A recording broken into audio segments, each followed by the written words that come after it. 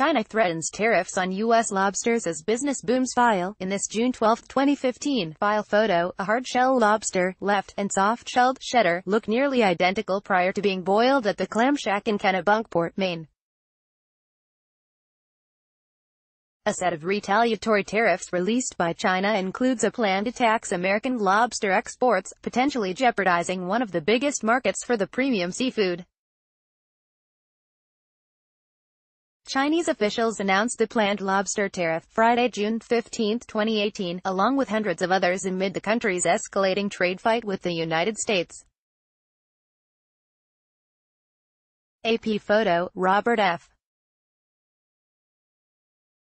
Bucati. File, Portland, Maine. AP. A set of retaliatory tariffs released by China on Friday includes a plan to tax American lobster exports, potentially jeopardizing one of the biggest markets for the premium seafood.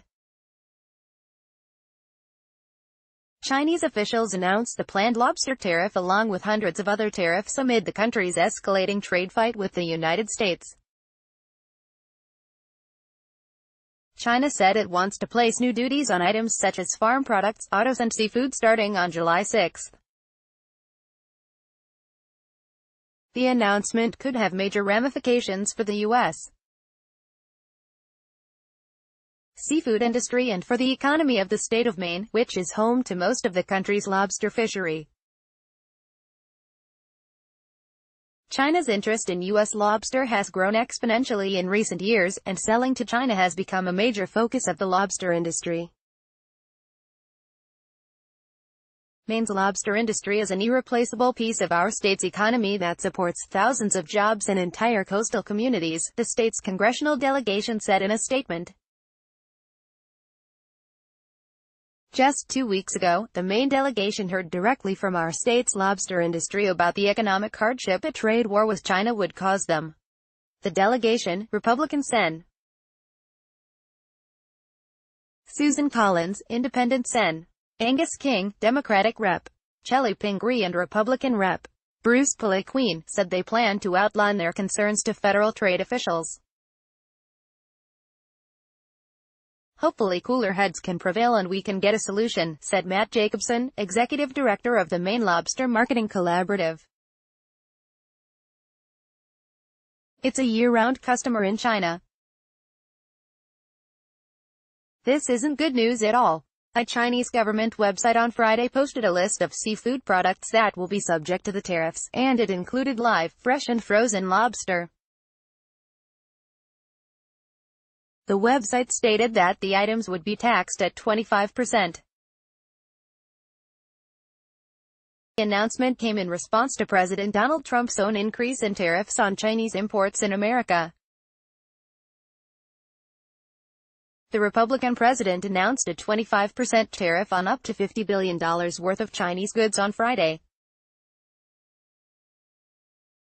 The news raised alarms around the Maine lobster industry, as China's an emerging market for U.S.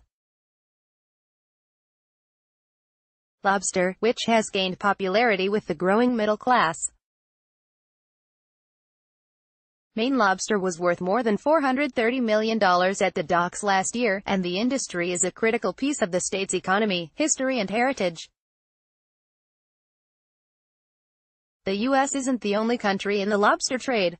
Canada also harvests the same species of lobster and is a major trading partner with China. Anything that affects the supply chain is obviously not a great thing, said Kristen Porter, president of the Maine Lobstermen's Association. The lobstermen obviously are concerned with trade and where they go. The value of China's American lobster imports grew from $108.3 million in 2016 to $142.4 million last year.